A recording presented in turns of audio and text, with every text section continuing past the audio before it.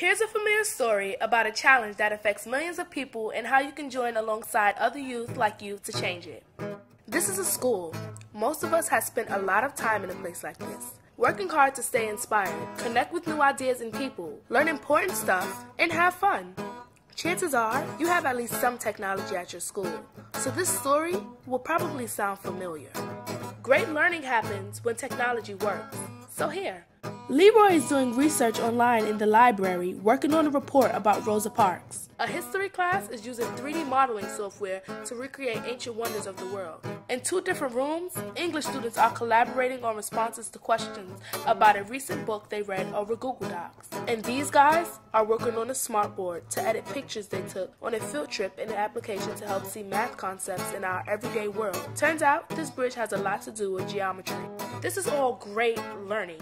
But wait, what's this? Epic fail? The internet connection just went down in the library, so everyone working there had to stop. Our English students are getting an error message and can't print their paper anymore, so they're stuck. And the math teacher just opened up an email virus, and now his smartboard is completely frozen.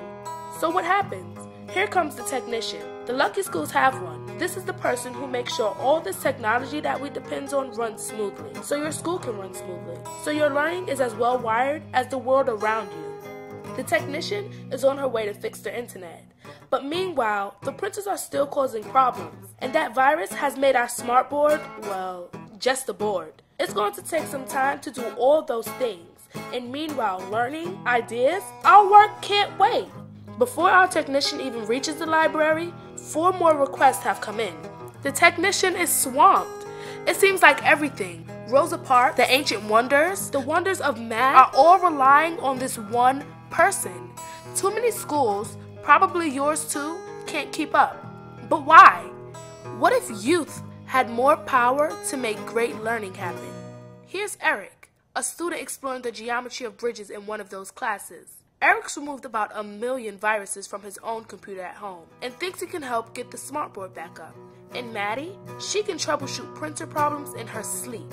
Looks like printers in the English class were just offline. Problem solved.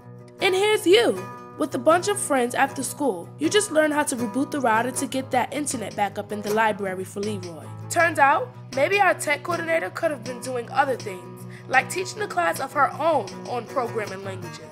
Now, what if we multiplied you, or Eric, or Maddie by 10? And now, for a moment, imagine that there are teams of young people like this one in schools, or even libraries and community centers that face this challenge all over the country. Imagine joining a network of people like you all across the country who are making this challenge into an opportunity.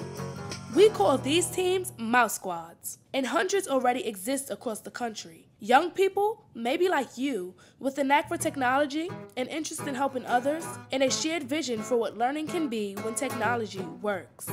With the help of their Mouse Squad coordinator, our tech specialist might be good for this job.